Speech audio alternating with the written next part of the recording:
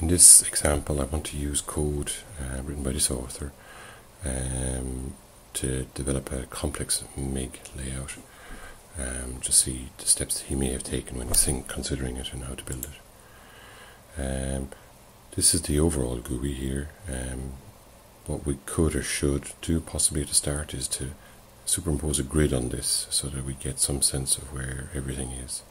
So in my mind I'm gridding it up before I actually go to attempt to build it with MigLayout. So I see it as here, I see it as column 1, column 2 and column 3, and then I see a number of rows 1, 2, 3, 4, 5.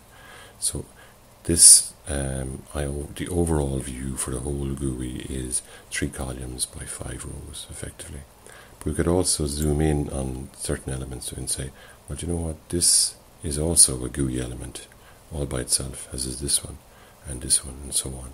And this GUI element could be simply a JPanel, as could this. So we could have a JPanel for the background and a JPanel for each of these separate GUI elements. That was the big picture. Let's look at those individual pieces. This one here, if you consider this could be a JPanel, you could see it as simply 2 columns with 7 rows inside in it. So we could go about building that with MigLayout as well. So overall what we're going to do is use MigLayout to manage the whole thing eventually when we have the parts put together. So we'll see a JPanel, a JPanel, a JPanel, and so on all the way to the bottom. And we'll use MigLayout to do all that big picture stuff. We'll also use MigLayout here for another separate JPanel that just manages this one section, and another MigLayout for just this one section, and so on, all of these. So there, 1, 2, 3, each of those is managed by a MigLayout manager as well. So we have an abundance of MigLayout managers in this. So the big picture. I'm going to pretend I zoomed out here and I just see an overview. So I'm going to describe here a MigLayout manager that will give me this effect. So I see 3 columns, 5 rows. So here I'm doing it in the constructor for MigLayout. I'm telling it in general it should wrap, do 3 components and then go to the next line, and then 3 components, next line. That's what the wrap 3 is. So I'm specifying here in the columns part of the constructor. So this is the general MigLayout constructor that specifies the columns. We see 3 columns. The center column is told it can grow, or has permission to grow. Not that it should or will, but it just has permission. This one here has 5 rows, so there are 5 rows down here, and 3 of them have been given permission to grow if they so request or wish to do. So that specifies the overall look of the system. If we look at this one here in the top left hand corner, I see 2 columns, like I said earlier, and a number of rows. And we'll give this a unique layout manager just by itself and for itself. And here's the breakdown of it here.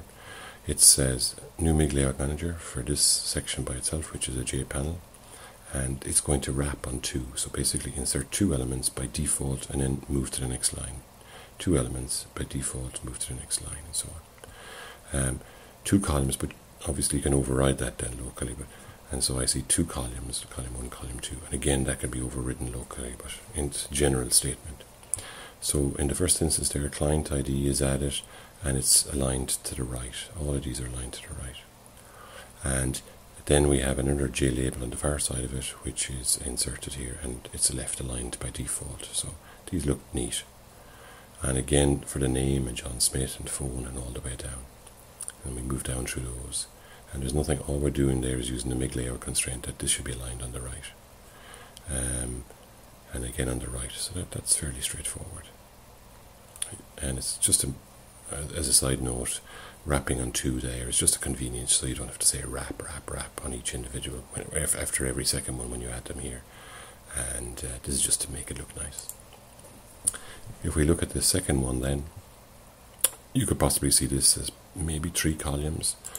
And if you look at one of them, maybe say consider one is left, center and right. And again, you can start to say, well, you could have a JPanel for that, or a JPanel for this, and a JPanel for that. But it's simpler than that, really.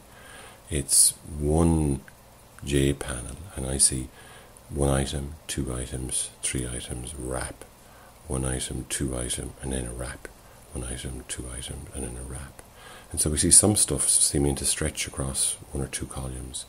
Mig refers to that as a span, where something goes from over one cell to another cell. So we'll see here that the general sense of this is that you wrap on every third item by default, and you have two columns, three columns, and it doesn't mention anything about rows. So we have three columns, and we have a gap of 16 pixels between this one and that one. And the middle center one here is being given permission. If a component further on requests it, they can grow. So the general permission is there. So we add in the components here, and we say the buyer should be. Well, say for the buyer, it should be on the right. So it makes it look neat. So you're saying, align that on the right. And the Walmart field here, it's spanning. Now, span means it's going to stretch itself over a number of columns. We haven't said how many, so by default it's however many it can get. Could be 1 million if it was there. And you could say span 2 if you wanted to be exact. You could say span with space number 2 and then have a comma and go grow X. So this one can span, and then not only can he span isn't enough in a way, he also has to grow to fill that space in. So we're giving him permission to fill that space in. Same with the other ones, these three other ones. This guy then is slightly different in that he's a label, and then he's a JText field, and then he's a button at the end. And if we look at that one, his credit rating here, he's aligned on the right like the rest.